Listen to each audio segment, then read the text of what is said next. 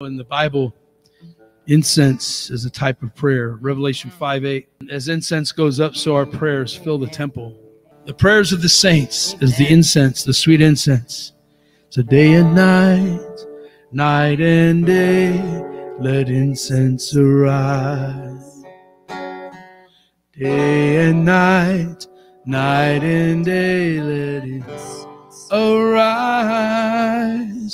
Day and night, night and day, let incense arise. Day and night, night and day, let incense arise. Let my incense arise.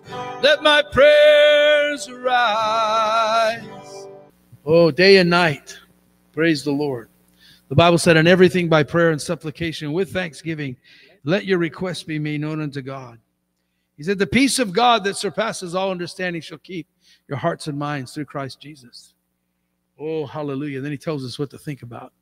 You know, God has helped us and does help us every step of the way. He says in Isaiah 41:13, he said, I'll hold your hand. Praise God. Amen. You thought that was a Beatles song, "I want to hold your hand." God said, "I want to hold your hand," thousands of years ago. Amen. Praise the Lord. Let's get our Bibles out. Thank you, Father. Oh, blessed be the Lord. Father, we give you praise for your precious Spirit. We give you praise for everything that you're doing in our lives, doing in the earth. We give you praise, God, because you are worthy of our praise. We thank you, Lord, that you can cause us to think your thoughts. You can cause us to walk in your ways. You can cause us, God, by the outpouring of your Spirit, you can cause us, Father, to know the mind of God. Hallelujah. Colossians 1 says, "Be filled with the knowledge of his will and all wisdom and spiritual understanding, that you may walk." Somebody said, "Can I walk worthy of the Lord?" He said, yeah. He said, you can be filled with the knowledge of his will and all wisdom and spiritual understanding, that you might walk worthy of the Lord unto all pleasing. Wow. Isn't that beautiful? Some people think, "Oh, I'll never be pleasing to God." Unto all pleasing, being fruitful in every good work, increasing in the knowledge of God, strengthened with might according to his glorious power. Now watch this. Unto all patience. Somebody said, I need patience. Well, praise God, it's right there. When you're filled with the knowledge of his will and all wisdom and spiritual understanding, unto all patience. Now watch it, he didn't stop there. Unto all patience and long suffering. Those are two of the hardest words in all of the human language. Everybody say patience, long suffering. But check this out. He said you can do it with joyfulness. Now that separates the gospel from the non-gospel. That separates the word from your thoughts. You say, "Well, Lord, how is it possible to have patience and long suffering with joyfulness?" Well, you hang around Jesus, you'll get it. Amen. You hang around the Holy Spirit, you'll get it. We're talking about the prayer impression. The prayer impression. The central truth is to have God's impression on our prayer lives, is to pray effective, fervent prayers that make tremendous power available, dynamic in its working in the daily lives of believers. Let me ask you a question. PG&E, the Pacific Gas and Electric Company, puts out warnings every time there's a storm. And those warnings include, do not go near a fallen electric wire. Don't go near it, even if it looks dead. Don't touch it. Why? It'll kill you. It's got so much electricity, it can just fry you. So they say, stay away from it. Well, prayer is like that. Why do you think the devil works overtime to get people's prayer lives all messed up? Because he knows it's powerful.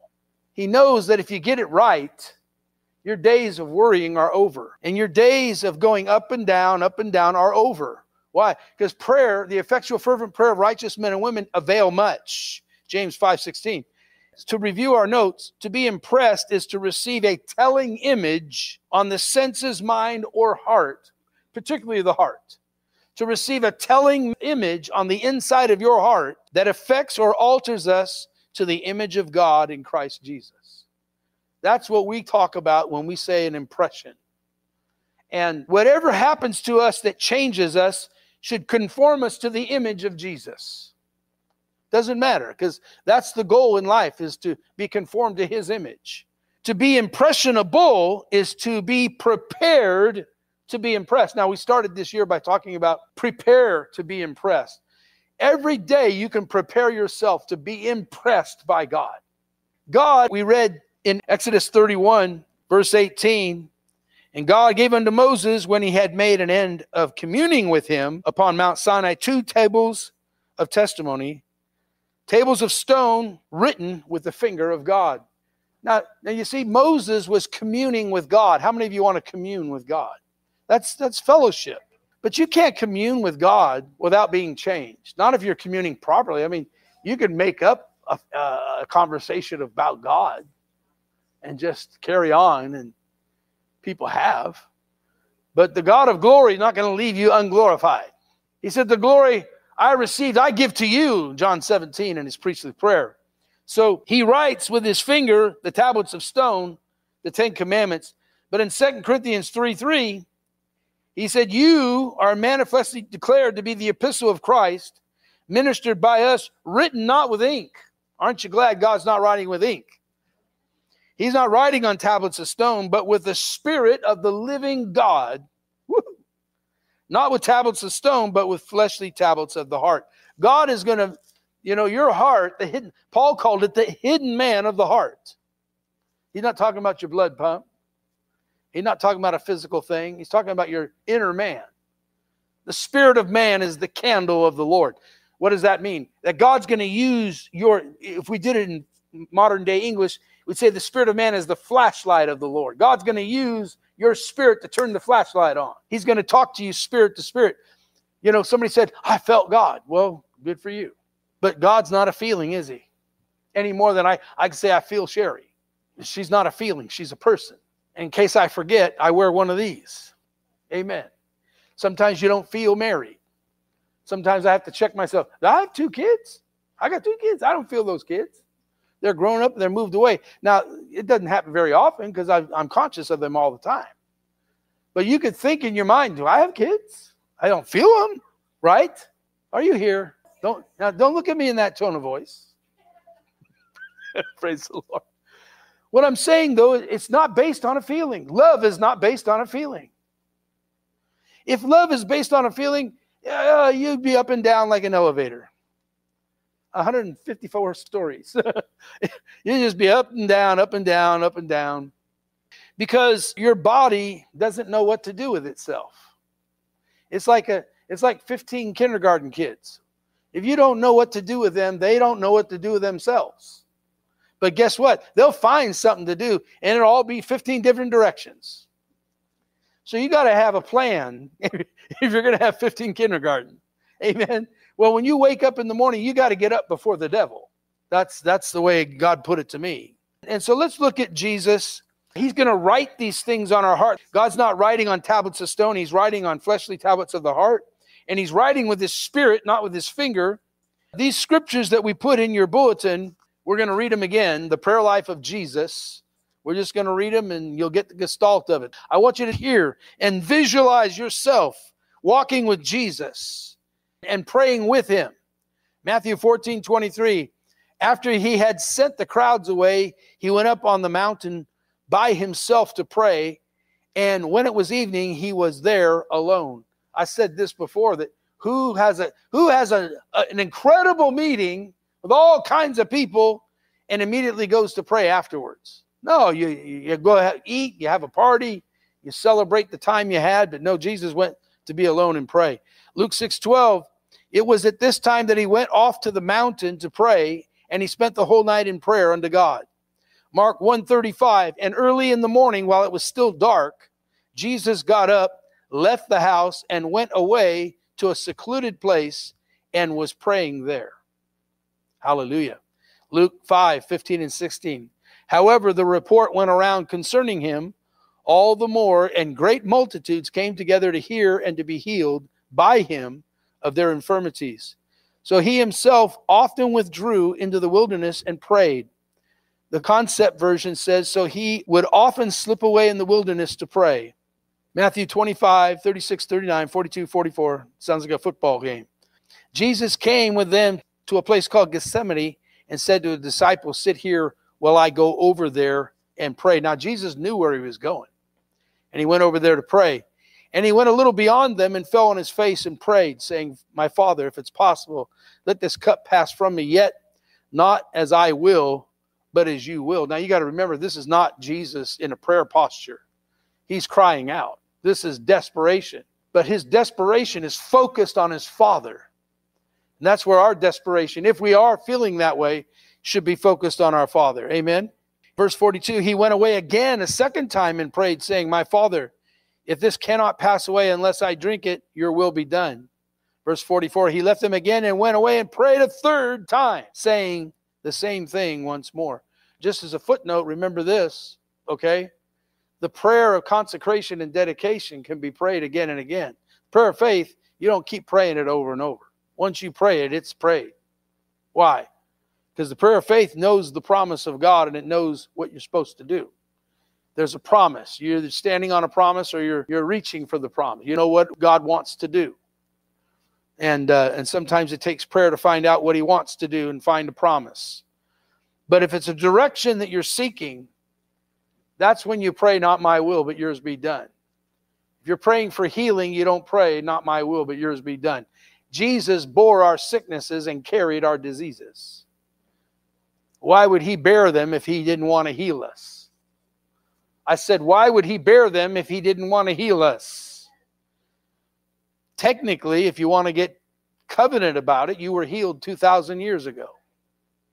A friend of ours, I love him, is Fred Ireland, still know him.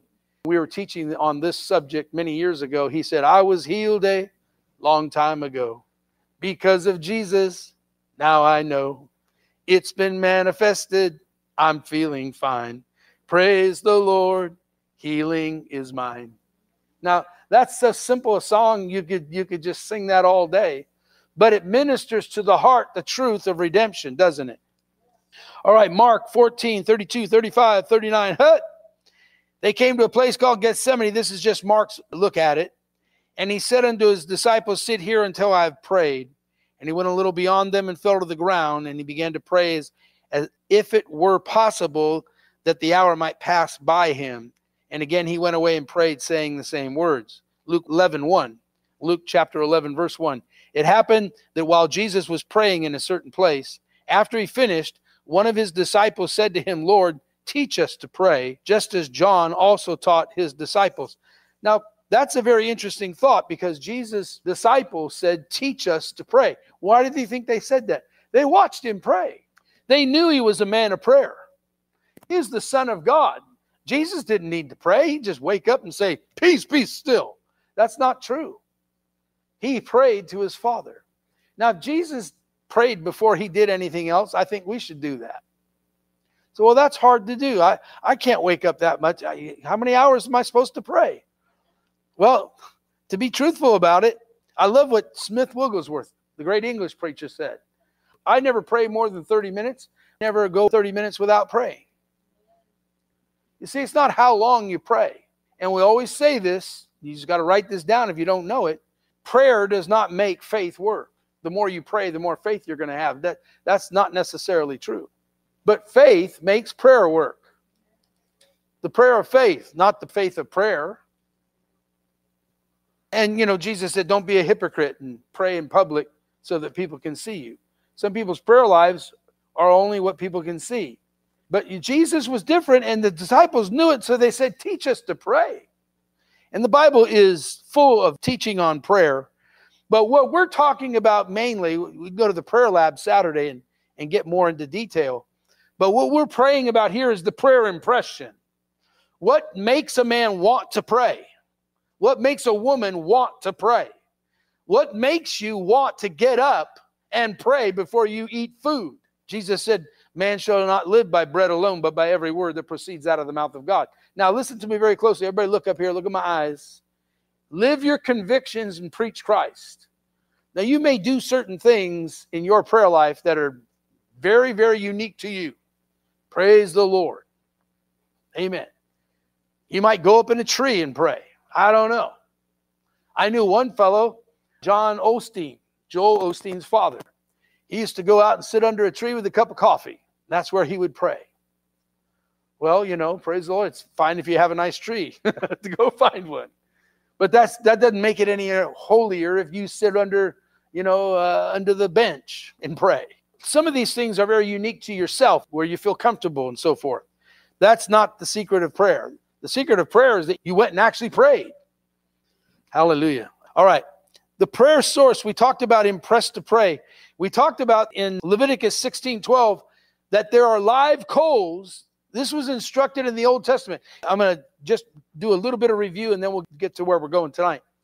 He took the live coals. What happened was there's a tabernacle in the wilderness. And when you went through the gate or the door to the tabernacle, you went through the tribe of Judah just outside of the tabernacle, which is you entered through praise and worship. That's the best way to start your day, is through praise and worship.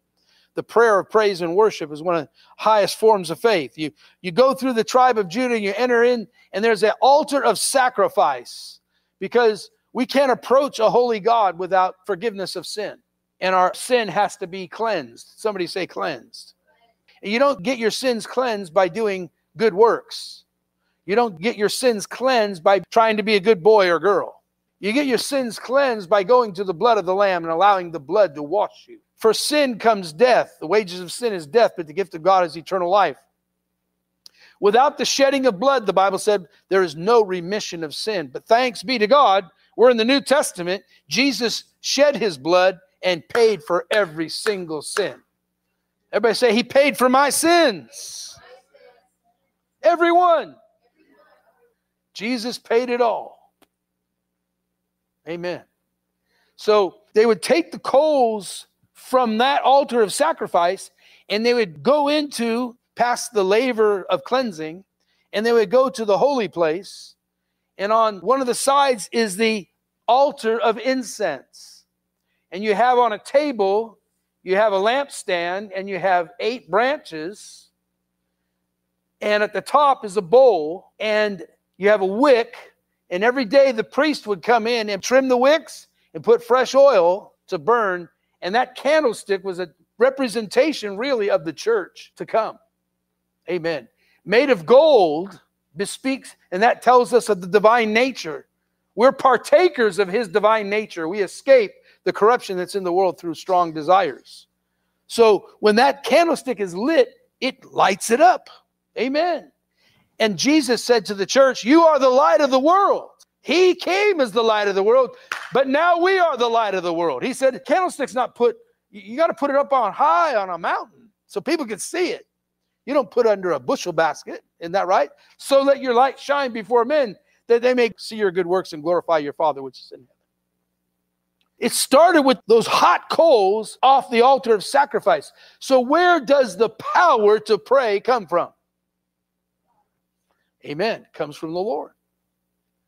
It doesn't come from you. Oh, I mean, I honestly, when I first got saved, I started watching the 700 Club, and Pat Robertson and Ben Kinchlow was his sidekick at that time. I heard him. He exhorted people, take some time and just pray. And I said, well, nobody's ever said that to me yet. I've only been saved a couple of weeks. And he said, just try 10, 15 minutes. I thought, 10, 15 minutes? That seems like an eternity. I've never prayed. I mean, I prayed, our Father which art in heaven, hallowed be thy name, kingdom come, your will be done with us. Give us their daily bread, give us every good. Amen. Let's get going. Hail Mary, full of grace, the Lord is with thee, blessed art thou, Holy Mary, amen. Oh my God, I'm sorry for having offended thee. And I just often said, because I just went, well, amen. Those are the 3 prayers that were on the rosary. I mean, praise the Lord. Our Father, act of contrition, Hail Mary. So you learn to pray those really fast. And so you could book. But in your mind, you said, I prayed 5 Our Fathers and 2 Hail Marys. And I'm doing pretty good today. I haven't prayed those in a while. Woo! I feel like I'm walking in tall cotton. Woo! So anyway, he exhorted us to pray. And because I didn't have first notion about what to do. I said, okay, I'm going to do that. But I didn't know what to do. I said, Lord, I love you. And I thank you for saving me. But then somebody showed me some New Testament prayers. And I started praying those. And all of a sudden, my prayer life started expanding. Amen? What's really important is to understand the power comes from the Lord. And you say, Lord, I want to be a praying person. My pastor prays for me. The people at church are praying. And I want to contribute. Somebody say contribute. The Bible talks about in Ephesians 4 that we all are supplying joint. We're supplying joints. Your body is all supplying to the rest of the body, isn't it? Your body's working together to supply what you need. And if the hand says to the foot, I don't need you, and you know the scripture Paul talks about, the body needs each other. Even the weakest part of the body, you don't want somebody to cut it off and just take it away. I don't use my little finger very much, Lord. Just go ahead, cut it off. I don't need it. You wouldn't do that. Nobody would do that. So you allow every joint to supply, don't you? So we want to be a supplying joint. I didn't know everybody at our fellowship, but I wanted to start praying for them. I wanted to start praying for the world. I wanted to start praying. There's things Jesus said to pray for our leaders and things like that. But here's the part I want you to get for this purpose. When you see Jesus praying in these scriptures, doesn't that wake you up a little bit? Doesn't that energize you to say, you know, that's my Lord and my Savior? The Bible says in the book of Hebrews, he ever lives to make intercession. Jesus didn't stop praying when he went to heaven. He's still praying. And he's praying for who? Yeah. If I didn't know anybody else is praying for me, I know Jesus is. I don't know about you. Jesus gets his prayers answered. It's not heaven's fault. He's praying for me. And then I get really blessed. I had a family that was praying for me. And then I had a church praying for me. And before I even went there, they were praying for me because they knew of my mom and they knew of my family. So this impression, God is not writing on tablets of stone anymore. He's writing with his Spirit on our heart. Glory to God. I mean, God writing on your heart, you know, that's pretty powerful. That's a powerful impression. We said this Sunday, there are people that get tattoos. And when they go to the tattoo place, the person says, I need you to just lay back or whatever. I don't know, depends on where you're getting the tattoo. I need you to sit down and relax. Yeah, well, this has to be done real fast. I got an appointment. I got to be out of here in 10 minutes. Well, excuse me, but I'm not some kind of a cartoon artist. I take my job seriously. When you have some more time, come back here. All right, Josh? Because you can't tell that person to hurry up. He said, I'll tell you what. If you don't care what it looks like, I'll hurry up. I mean, you still got to pay the same amount of money, but I'll hurry up if you don't care what it looks like. But if you want it to look decent, you want it to look right, because I'm an artist. Well, the Heavenly Father is the greatest artist ever. Anybody, Michelangelo, anybody that's ever painted anything got their gift from heaven. They didn't get it because they're a superstar. Whatever you got from heaven. It's a gift. I knew you in your mother's womb. Praise the Lord. And so when you go to the Lord, you got to give him your time, your talent, your treasure, and you stand before God and you say, Lord, I'm ready to be impressed. I'm preparing myself to be impressed. Now in your notes, again, we're talking about the coals off the sacrifice. Under number 2, prayer is a love word. And we talked about the love impression already. The greatest impression, the number 1 greatest impression you could ever be impressed with is the love of God. The number 1 greatest impression that could be impressed by the Spirit of the living God on your heart. The greatest tattoo you could ever wear on the inside. Nobody can see it, but you know it. You can't escape it. It's so real, so strong, so alive, so beautiful, so wonderful. It's been burned into your consciousness that God is love. Everybody say it out loud. God is love. Say it again, please. Say it again. God has a lot of things, but he is love. He has power. He has gifts, but he is love. Amen. So this love word, look at Matthew 6:6. This is very powerful. Jesus had a prayer impression. That's what I wanted to say. Jesus had a prayer impression. That's why we could read those scriptures. He would get up before the sunrise. After a meeting, he would go by himself and pray. Why? He had given so much out. Jesus was always replenishing himself. He never found himself where he couldn't minister, because he always went and replenished what he needed to replenish. Matthew 6:6, he says, but when you pray, enter your closet. Closet could mean bedchamber, it could mean private place. One translation says in a secluded place. A secluded place, all right? Just some place where you're not going to get bothered. Shut your door. Everybody say, shut the door. Shut the door. That's the same as turn off the phone. Now, if you want to use your Bible on your phone, fine, but don't be texting people. That's, get before your Father. It'd be better to spend 1 minute with your Father alone without any texting and stuff than spend 10 hours with him and be sidetracked the whole time. Again, it's not about how much. It's how much are you changed. See, that's the only thing that matters.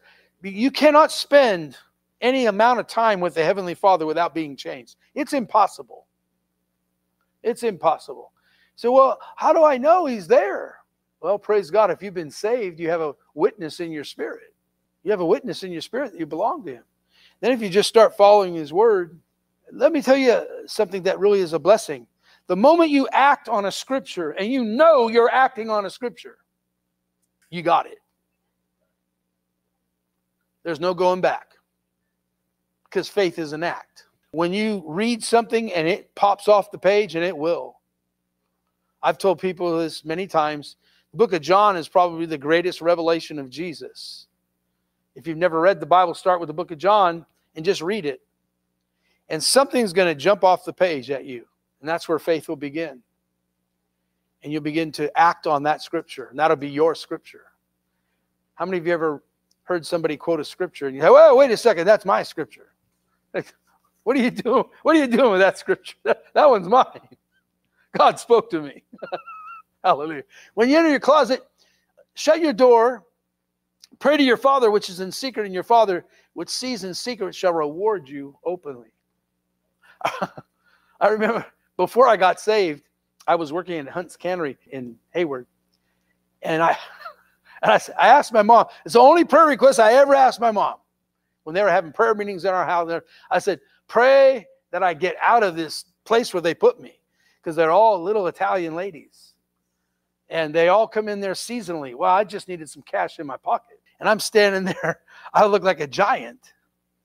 And they're funny little ladies. But there was one guy in there that, I don't know, he was after me. And I was after him. And I just said, I got to get out of here. Because they were going to get mad at me and they were going to punish me and stuff like that. I said, I just got to get, this scenario does not work for me. So I asked my mom to pray and nothing happened. And I thought, well, I guess prayer doesn't work. And then out of the blue, something happened. And I got the easiest job in the world. So, it made an impression on me. My mom's prayer got answered. But you see, that was not an impression so much on my heart. But when I got saved, God began to impress my heart because I started reading the Bible. And those things got revealed. So he says, enter into a quiet, secluded place. That's what the message says. Enter into a quiet, secluded place. Shut your door, just you and the Father. That's the thought, you and the Father. Remember, Moses communed with God, and he wrote those tablets of stone when God was through communing with Moses. Well, God wants to commune with you. We will be changed in this place. Remember Revelation 3:20. He said, behold, I stand at the door and knock. If any man will open the door, who's going to open the door? That's up to us to open the door. Jesus is knocking and he's saying, if any man will open the door, I will come into him and sup with him and he will sup with me. That's beautiful communion. You can't ask for a better relationship. The CEO of heaven wants to communicate with you. The covenant enforcing officer. There you go. Hallelujah. Jude 20 says, but you, beloved, building up yourselves on your most holy faith, praying in the Holy Ghost. Why is it so important to pray in the Holy Ghost? He said, keep yourself in the love of God. Here's my reasoning behind this, and that is, if your prayer life is not about love, you're missing the point. I know we have needs. Some needs are very pressing, but that's a relationship of love. It's just like marriage. Marriage can be about a lot of stuff, but it started with love. And when it started with love, you give your vows and you say, with this ring I thee wed, and forever and ever I'll be with you. This is forever. What God has joined together, let not man put asunder. And all these things are there. It's a covenant of love. But 20 years down the road, it could be, we're going to lose the house, and we're going to, but this is going on, that's going on, blah, blah, blah, blah, blah. And pretty soon you forgot the whole reason you got married. Because now it's about finances, it's about legal things, and blah, blah, blah. But you know what? It's very easy to go back. When you take communion, it's very easy to take things back to their very beginning. That's why you take communion often. And you go back to that beautiful table of the Lord, and you say, this is my body, which is broken for you. See, Jesus doesn't want us to ever leave the fact that he loves us. This is my body, which is broken for you. What is that? That's an act of love, isn't it? Come on, help me a little bit.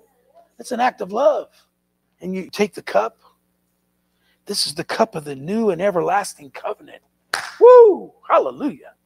You become the righteousness of God in Christ Jesus. You become a king and a priest unto God. This is holy. This is holy ground you're standing on. Glory be to God. And when you take communion properly, he says, you proclaim the Lord's death till he comes. He's coming back. He's coming for a glorious church without spot or wrinkle. What's that mean? That means he's going to perfect that which concerns us. This is a beautiful thing he's doing with his church. We have a privilege to be a part of this beautiful church. So 1 Corinthians 13 tells us if I don't have love, it doesn't profit me anything. So he tells us in the table of the Lord in 1 Corinthians 13, he's telling us it's all about love. So why wouldn't our prayer lives be all about love? God is love. And so here's the deal. Let's go to Philippians chapter 4. And I put in your notes here that the peace of God will overtake from here. The peace of God will overtake from here. Philippians 4 is probably, when I read this, I felt like the fire got turned up. There's some scriptures, if I didn't read them in the Bible, I would never think they would be in there. If somebody told me this scripture and said, where do you think this is? What writer do you think wrote this? I would think, well, I don't know. I didn't know anything like this could be in the Bible. But he said in Philippians 4, be careful for nothing. What would you do if you had a life that didn't have any cares? The word care means to be weighed down with anxiety, to be disquieted with apprehension. Cares are things that you were never, ever designed to carry. Now, if you had a pickup truck and a guy asked you to take a load of bricks to Tahoe, and the bricks were, let's just say, on 2 crates, stacked this high, and you said, well, how am I going to get those bricks up there? Well, you got a truck. I know, but I don't know. How am I going to get those bricks up there? The guy's going to pay me $1,000 to deliver them. I just got to drive them up there. I don't want to wreck my truck. How am I going to get those things up there? You spend all your time worrying about how you're going to get them up there. Well, that's why you have a truck. You load them on the truck. Hopefully you have a forklift to pick up the pallet. Thank you. I worked at a trucking company. Pallet jack. And you put it up there and you're all taken care of. The truck was designed to carry the bricks. If you can't use your truck, find one you can use. Praise the Lord. I knew a guy, he didn't want to get anything scratched in his truck. He never put anything in the back of his truck, ever. He just liked pickup trucks. But he wouldn't let, you couldn't even stand against his truck. Oh no, he guarded that truck. They now have these fancy liners that are really cool. But you can't see the beautiful truck, the bed anymore. But underneath, he knows there's no scratches on it. But Christians are like that. You weren't designed to carry a care, and yet we carry them all the time. If you could see what that looked like in the spirit, it would look like the guy with the pickup truck carrying bricks to Tahoe himself. That's what it would look like. And you say, what is he doing? Right? You're not designed. So what do you do with these? Okay, Philippians 4. Be careful for nothing. So that means I have no cares. Take an inventory right now. Do you have any cares? Anxieties, worries, fretting, uneasy, can't rest, bothers me. What do you do with them? How do you get rid of them? This is how you get rid of them. He said, be careful for nothing, but in everything by prayer. You see, you don't have to enter a closet to do this. But if you start the day by entering a closet, taking a few moments alone with God, you'll be quick to respond. You'll identify a care instead of saying, oh, 3 hours later, oh, that's what I've been doing last 3 hours. I've been worrying. Oh, in everything by prayer and supplication with thanksgiving, let your requests be made known unto God, and the peace of God, which, watch this, the peace of God, which passes or surpasses all understanding. You can't figure out why you're so peaceful. You have no physical reason to be at rest, but you're at rest. Why? Because there's this thing called God. There's this beautiful creator who invaded you when you gave him your cares. The Bible says in 1 Peter 5, cast your care upon the Lord, for he cares for you. Now, if he didn't care for you, you couldn't cast them on him. 1 Peter 5:7 says, cast your care. Throw all the weight of this anxiety. Cast it completely once and for all, once and forever on the Lord. The care doesn't belong to you. You have to cast it on the Lord. Everybody say, I cast my cares upon the Lord. I cast my care upon the Lord. Now, you can't regulate everybody, tell them what to do. You got to do this on your own. You can remind somebody, but you got to police yourself. I'm telling you, once you do this, you're living the high life. Care doesn't belong to you. Now, if you want to keep it, that's up to you. I mean, you got a skunk sleeping in your bed and you don't get rid of it. Remember Pharaoh, the plague of the frogs? When do you want me to mind? Oh, he said, oh, do it tomorrow. Could have got him out that night, but he waited till tomorrow. But the peace of God. Now watch this. We'll close with this. The shalom of heaven is where this beautiful relationship is working in perfect harmony. And things don't have to be perfect for it to be working. There's prayers that Sherry and I have prayed. We had no physical evidence of anything changing. And yet the peace of God overtook us. Absolutely overtook us. We weren't trying to believe. We believed. We prayed. We cast our care. Now, I've had some days where I've had to cast a care 50 times. And I'm not kidding. 50 times in one day. But you know what? I'm just going to keep doing it.